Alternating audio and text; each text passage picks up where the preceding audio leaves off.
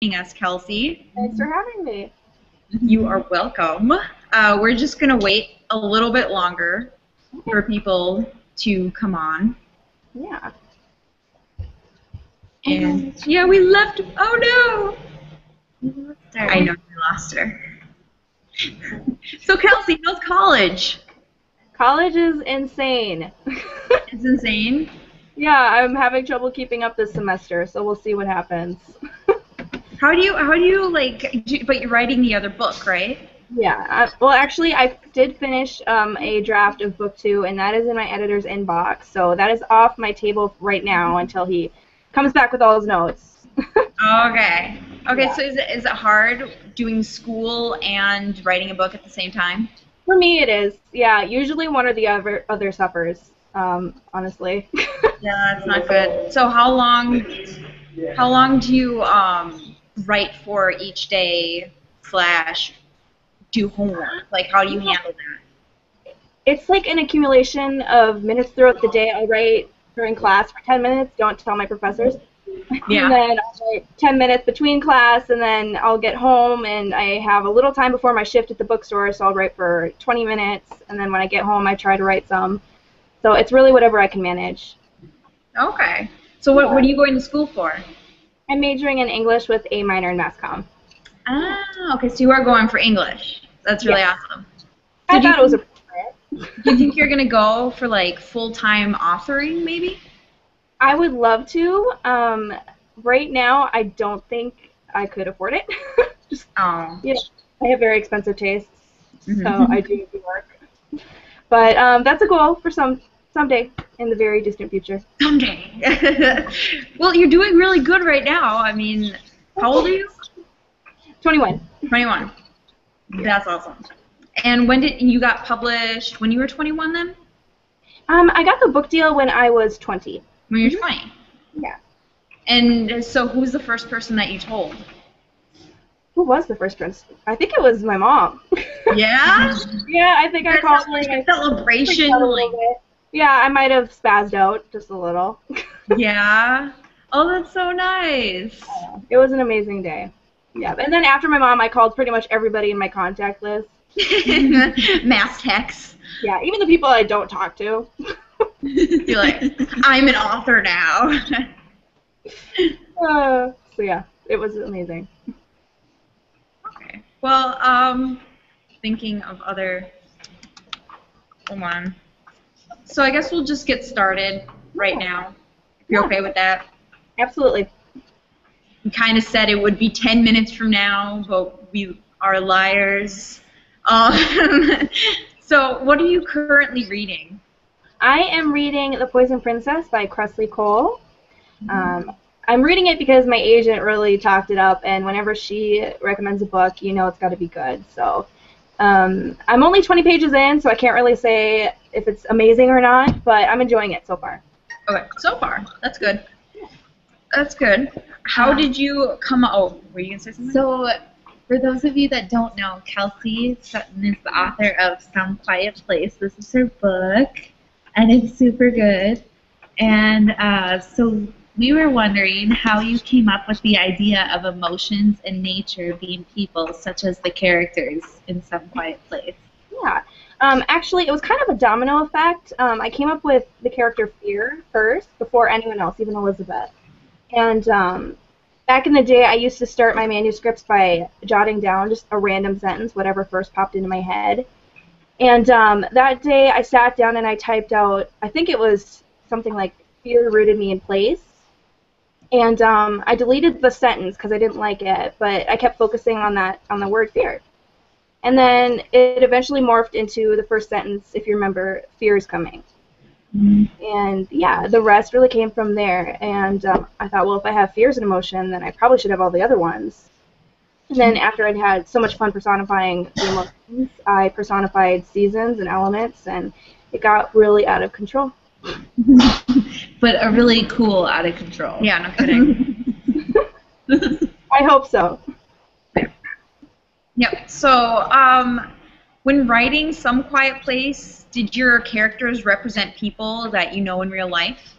Yeah, a couple of them did, definitely. Someone in my family did struggle with cancer, and so I really channeled a lot of that for Maggie. And yeah, and some of my friends are goofy like her, and Joshua, I have some really, if you remember, he's really solid and kind of faithful and confident in a way. And yeah, so I did put parts of my friends into these characters. Awesome. And where's your favorite place to write? I can pretty much write anywhere. It's kind of a necessity. I've written on airplanes and trains. Wow. Yeah, if I could actually choose, I actually do a lot of my writing in the library basement in the university. And people don't actually know that you're a published author actually like doing something. No, it's really cold and quiet down there, and I love it. Has anybody ever come up to you and said, "Oh my God, can I have your autograph?" Not the autograph thing, but I've had people. Actually, it just happened last week. A girl was like, "Kelsey?" I'm like, "Yeah, that's me." She's like, "Kelsey Sutton?" Yep. She's like, "You're the author." She was really excited about it. So that was. Oh my God, that's so exciting! Really awesome. Yeah. So, what's your favorite place to read? Probably in my room, actually. I love reading right before bed. So. Yeah. Yeah, and I ran out of bookshelf space. Oh no. Oh no! I don't know what to do now. They're just like, buy another bookshelf. I don't have any room. I already have.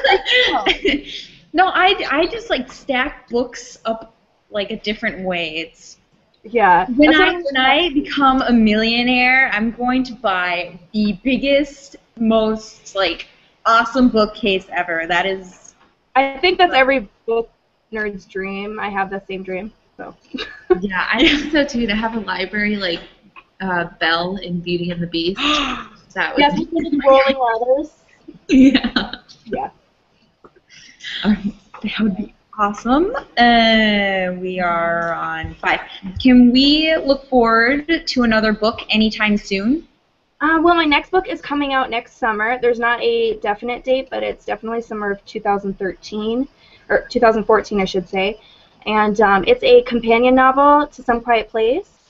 So it does take place in the same world of personified emotions and elements, but it doesn't take place in Edson, like Some Quiet Place does. So it's different characters. Oh my gosh, I'm really excited for it. Sounds awesome. Are you going to do another spin-off of this series at all? I hope so. Nothing has been written in ink yet, so I can't say for sure, but I definitely have hopes. Good. Yeah. So what do you do in your spare time? I hang out with friends a lot, and I read way too much. And then school is a big factor. I probably should throw that in just in case any of my professors are watching. And sometime in the future. Who's your inspiration? I read a lot of Bronte and Austen. I love Wuthering Heights and Pride and Prejudice. I really like Sarah Dessen. I think her writing is amazing. Who else? Libba Bray, Great and Terrible Beauty. That series is amazing. You probably should check it out. Yeah, I really need to read that one. Really. Yeah, I think it's called the Gemma Doyle series, I believe. Yeah. And it's one of my favorites. I haven't read any of those books. I feel bad. Sorry. Oh my goodness. Yeah, those are my inspiration. Yeah. What's your favorite book turned movie? Probably Stardust. Neil Gaiman. I haven't read the book, but I love the movie. Oh my goodness. I love that movie. I've seen it way too many times. I could probably quote the whole thing at you right now. I always wanted to read that book, but I just never got to it. Yeah. Thank you for reminding me. They're both so good. Yeah. That is probably my favorite book turned movie. Yeah. If you fall asleep to Pride and Prejudice almost every night, bad. Okay, so what inspired you to write this book? Probably just the fact that I couldn't stop writing it. I mean, I don't know if there was a definite source of inspiration, but yeah, fear was on the first page, and I was addicted to writing him because he's so like sexy and weird. Yeah. And so yeah, and Elizabeth was extremely easy to write, oddly enough, even though she's emotionless, and you'd think that'd be difficult. She I don't know, it just was really easy for me to write. Yeah.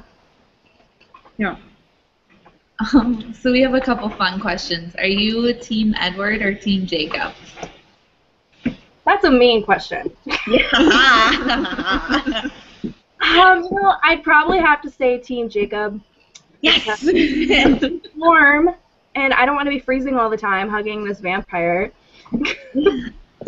Jacob, I love werewolves. I think that has to attribute to living in Minnesota that you're already cold enough as it is. Probably a Minnesota thing. Yeah. So yeah, Jacob, that's what I'll say. Yeah, Jacob all the way. How about Team PETA or Gail? Dang it. You know what? I'm going to say Gail because PETA's name is PETA. The name sucks, so you just don't like it. So I'm in love with PETA. No. Couldn't do it. All right. We have some questions, I think. Okay.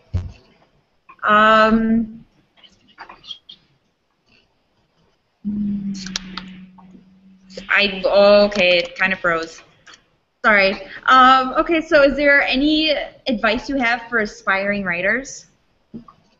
I would say enjoy, this is going to sound bad, but I'm going to say enjoy writing for yourself while you can.